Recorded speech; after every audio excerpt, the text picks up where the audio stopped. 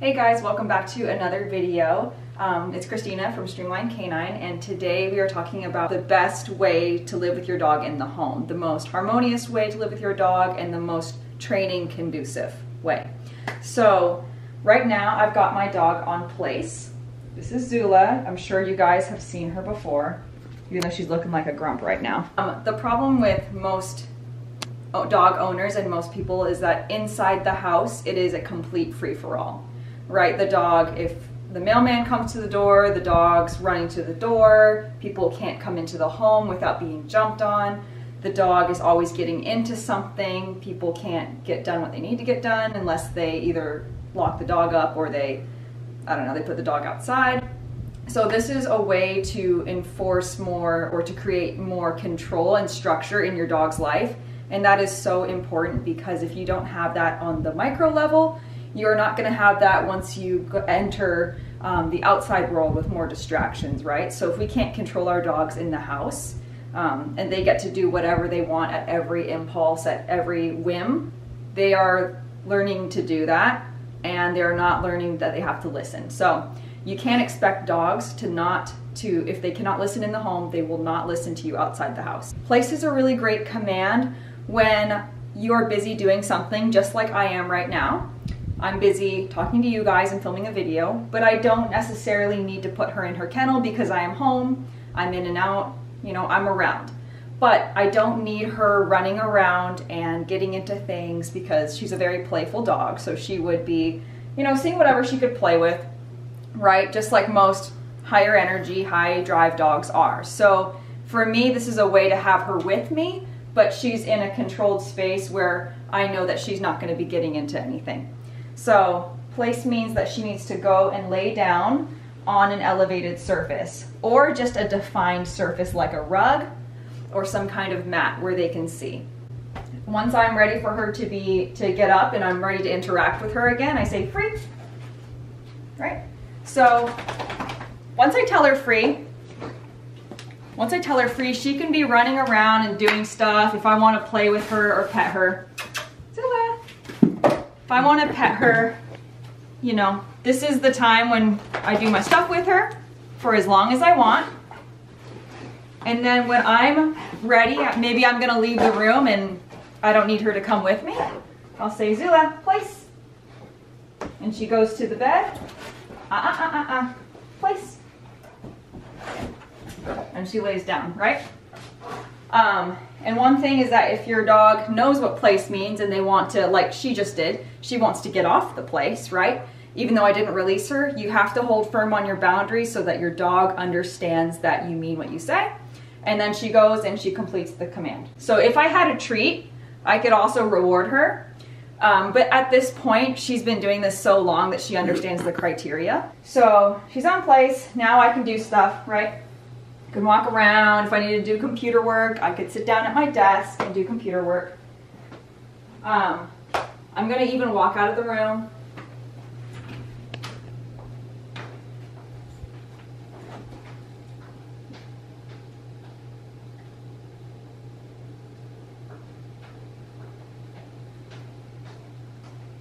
All right, and then now I'm going to head out to the living room because I want to go make myself a coffee. And she can come with me because I have multiple place beds in my house if I need. So I'm just going to tell her free.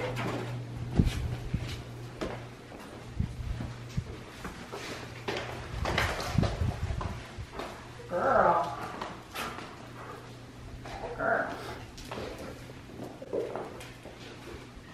Grab my coffee.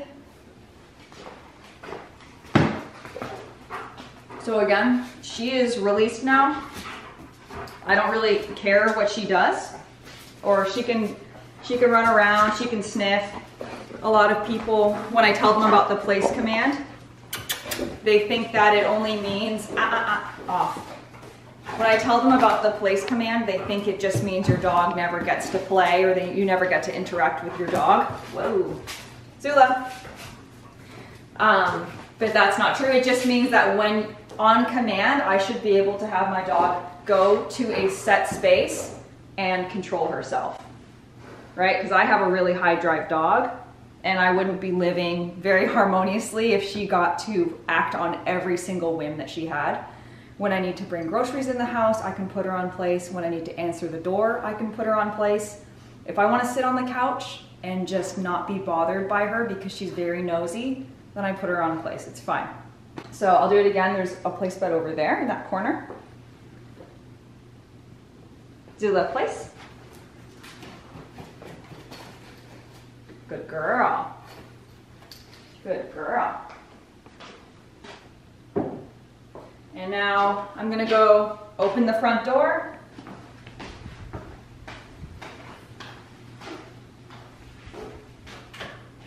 Oh, we have a package. Good.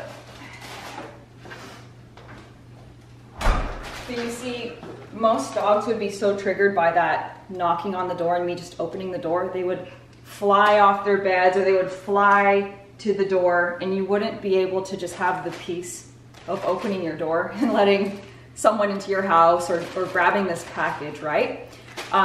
Having that control is so important for your dog, because if you don't have that, again, on this level, inside their own house, you're not gonna have very much success when you leave the house and you expect them to behave on a leash at a park or expect them to recall away from distracting things, right?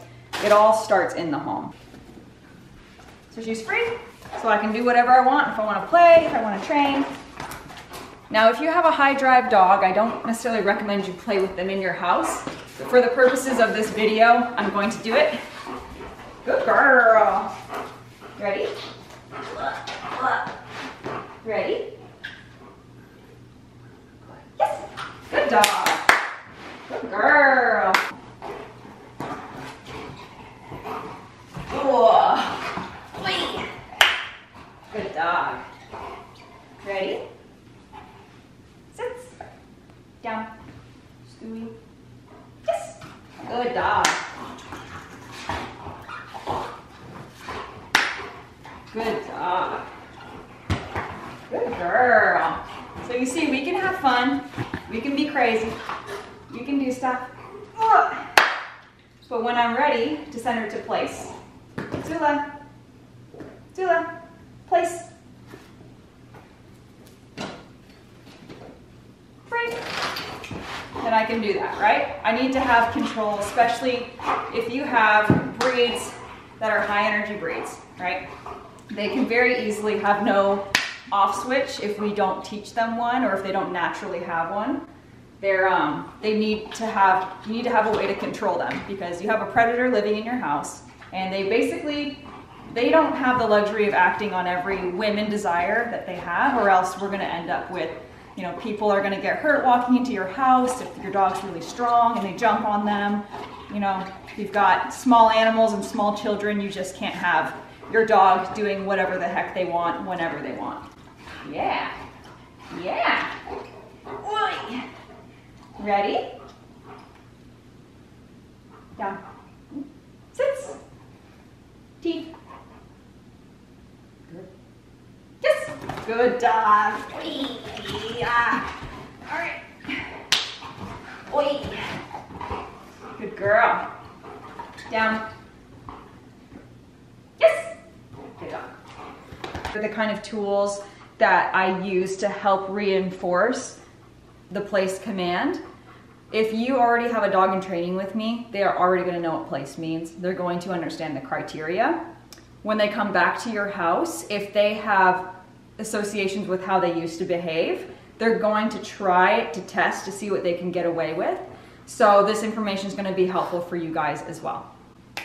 So when I have a dog that's learning place initially, like they don't know what place even means, my expectations for the dog is that they don't stay there very long at all, right? I'm just luring them onto place, and then I'm rewarding them for being on place, and I'll tell them break and I'll let them off, right? So I do a lot of repetitions. I start naming it place. They start running onto the bed and getting a treat, and I release them. Over time, I start to build up the duration. So I go from them staying on the bed for maybe a second or two to maybe 5 to 10 seconds, to 30 seconds, to a minute, to 2 minutes, so on, right? Just lots and lots of reps. Now, once they get to the point that they understand place and they are choosing to leave without you releasing them, right? I'm going to introduce a consequence to that behavior. So I provide a negative consequence for breaking a command and a positive consequence for listening and for staying on the bed. So the positive consequences are things like they can get bully sticks on their bed, they can get treats, they can get pets on the bed, right? But my negative things are, if your dog has already been trained by me, your dog will understand the e-collar. So an e-collar correction for breaking the place command is going to be the go-to to all my clients, right? The other thing you can do is you can use a slip lead or you can use a prong collar. If you've got a dog that really tries to leave and maybe they try to run away, I always recommend using a leash option, right? Because some dogs are sneaky enough where they're going to get off place and then they might run upstairs or they might go hide in a different room and try to play chase with you. So any dogs that want to do that, they need to be on a leash. Or if you have the dog in a very highly distracting scenario and the dog keeps breaking the command and needs the consistency of the leash, then you put it on. Examples like if your dog is used to rushing the door when someone knocks, you're probably going to want to have a leash on your dog, right? And you can have a second person answer the door and you can be here to reinforce your place command with your dog. So my dog's not going to break the command, but if she was, when she was little and kind of in that in-between stage where she was starting, she knew what place meant, but she was like, I'm done staying here, I'm gonna get up, I would leave a leash on her, right? So if she tried to run away, I could just step on her leash, I would bring her back and remind her of her command again, and when she listened, I could give her a treat, give her a rub, right? Free. So for example, if she jumped off right now, Zula, place, and I can use the help of the leash to guide her. Good girl, right? And if you have a dog, the prong collar is better for a dog that maybe is a stronger dog that is belligerently at breaking the place, right? Like if you've got a really strong shepherd or XL bully, Cane Corso, some of those really strong breeds, I would prefer to give them a prong collar correction and bring them back to their bed, right? Some of your smaller dogs, your less hard dogs, they don't need that, but certainly there are dogs that do. And at a certain point in your training, especially to my clients, because your dogs will know better, if your dog chooses to break their commands and we are just nagging them every time to go back to place, we should, at a certain point, we should give them more of a knockout punch correction so that it really is a consequence and they're like, I don't want to break place again. Because we can get to the point where dogs are okay with maybe the level 10 e-collar correction. It's not really a correction if it's just a bit of a, that was okay, I guess I'll go back to bed. But it was still worth it for them to get up and maybe steal food off of a table or get up and sneak something, right? We need to make corrections valuable if we're noticing that dogs are okay with it and are still choosing to break commands, right? We don't want to be nagging the dogs 6 months after they've gone home from training if you're still seeing that the dog always breaks the place command in a certain scenario. So keep that in your mind. Don't be afraid to give them a knockout punch to my clients, right? Because I know, I'm confident in your dogs that they understand the criteria. And the last thing that we can do is your dog, being on place is a great time for your dog to get things like bully sticks or those yak chews or marrow bones, high value treats that your dog stays busy with. It's a really great reinforcer for the place command because really great reinforcer if your dog is getting them on place. They start to run to place because they're excited because they know that's where they get rewards. Do that, place. Girl. All right, So she's got her bully stick, she's on place. This is also important when you have multiple dogs living in a house so they don't fight over the same bones. If they are all on place or in their designated areas to have their bones and their high value treats, then you're not going to have dogs fighting with each other, because I don't expect dogs to just give up items to other dogs at whim. It's just not how that really works. In the animal kingdom, they're going to want to fight to keep what is theirs. Place can also be anything. Place can be anything with a defined border. So if I tell her to place on this, she'll do it. Free place. Good girl. So if you are camping or you're traveling, maybe you're at a hotel and you want to utilize your place command, but you don't have an elevated dog bed with you, you can have a little mat or a doggy bed, or Coleman makes foldable elevated dog beds, but you don't have to use this elevated bed forever or in all scenarios once your dog understands the command. Now, it is good to have these at home, and especially when you're initially teaching the dog, because because it's elevated, it is very obvious when your dog steps off of the place bed, right? It's a very clear boundary. When you have a flat dog bed, your dog can lay half on and half off the bed, and you're not really sure where the boundary is, and they're not really sure where it is. So I find it much easier to teach them on an elevated dog bed. Plus, they're easy to clean and they're cool because the air can go out the bottom, the hot air from their bodies. So yes, place could be that. Place could be this rug. Place could be whatever has a defined surface. Now, once your dog knows what place means, right? And they understand the consequences. They understand that there's corrections for getting off place. They understand that there's rewards for being on place. You can work up to having your dog on place for quite a long time. And in fact, I have my dog on place for probably hours at a time when needed. So don't feel bad about, don't think that your dog can only ever be on place for a max of 20 minutes, per se. When your dog is ready and understands the criteria, your dog can stay on place for quite a long time, especially when you're around to keep reinforcing your rules with them. So your dog will get away with what you allow them to get away with, essentially. So you need to not be a backseat rider to their show. You need to be an active part in maintaining the behavior that you have taught the dog and that you expect from the dog. And to my clients that are picking up dogs that have already been trained, your dog can stay on place for probably 2 hours, 2-3 hours without an issue. Does it mean that they won't ever test boundaries? Of course they will, right? They're dogs, and they also know, they will also respect certain people that they know they have to more than others. So that is up to you to make sure that you're the leader and that you hold strong boundaries for the dog.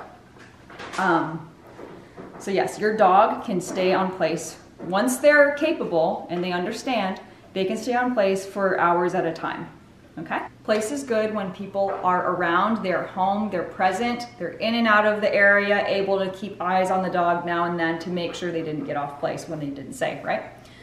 When you are not home, place is not a good command because you're not there to enforce it, they can get off. It starts to muddle the consistency of the command.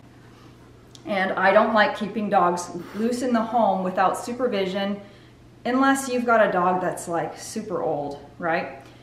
If your dogs come to training for me, if your dogs come to training with me, and especially if they have issues with reactivity, they must go in a kennel when you're not home or some kind of dog run where they aren't able to bark at the window all day, tear things up, have accidents in the house, all that kind of stuff. They shouldn't have the option to do that, and the crate is a really great way to ensure that. So I'm gonna tell her to kennel up, free, because we're gonna leave the house. Kennel. So this is where your dog goes when nobody is home, okay?